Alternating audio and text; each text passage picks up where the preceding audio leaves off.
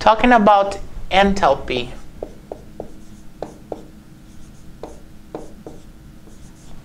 Enthalpy. I have a H in there. Enthalpy. Okay, so we needed to remember what exothermic reactions and endothermic reaction means.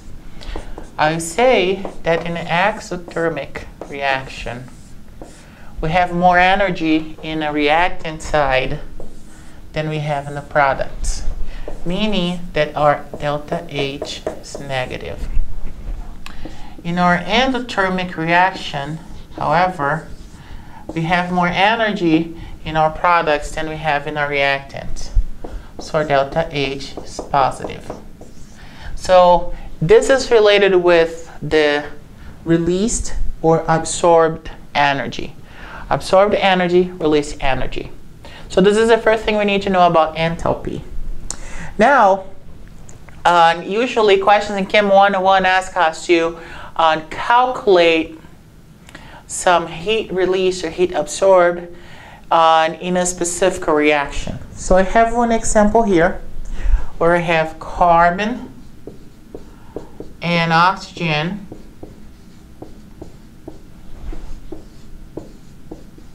combining, making CO2 gas.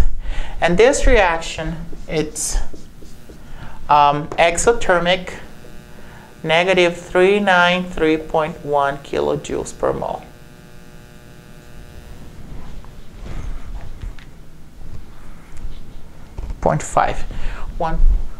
Negative 393.5 kilojoules per moles.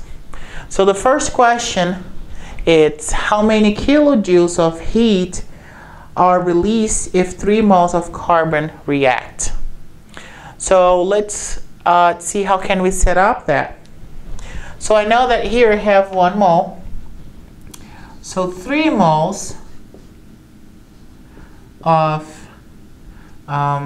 carbon, how much energy? For 1 mole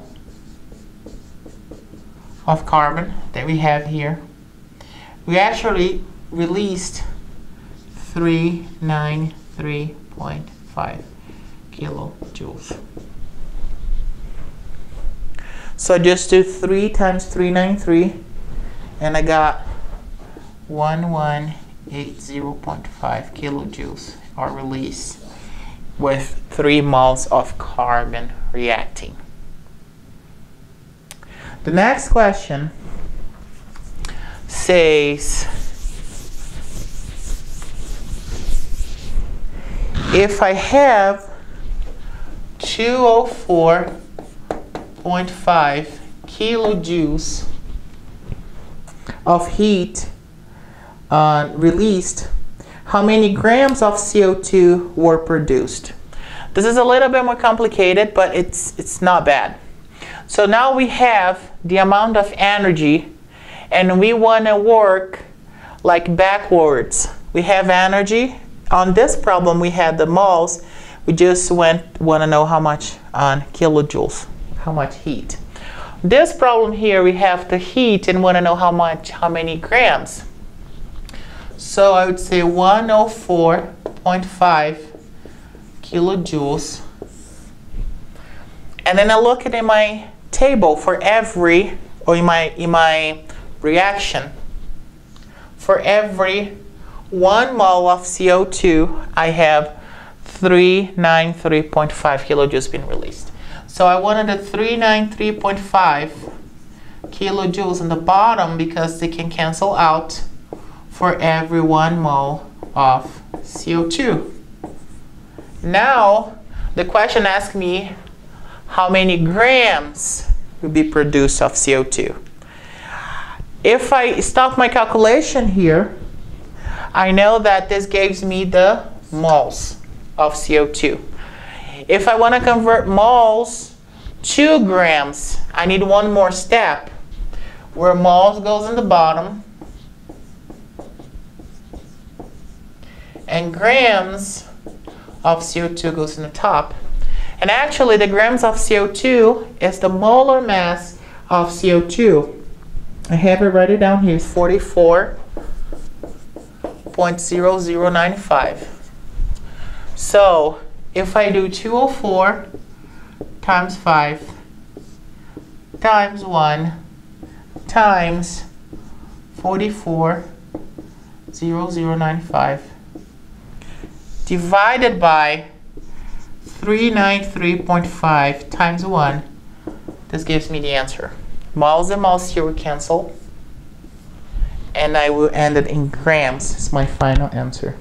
In this particular case will be 2287 grams of CO2. So for problems related with heat, I need to have my equation. My equation needs to be balanced. And then I look at the problem. The problem can ask me how much heat is released or absorbed. And I use the relationship between the balanced equation and the delta H, like I did in this case here. Or the question can give me the energy and ask me how much grams or moles. And I'm still going to use the same relationship between my reaction, my balanced equation, and my delta H, and I could go a step farther or not, just depending on what type of question I'm dealing with.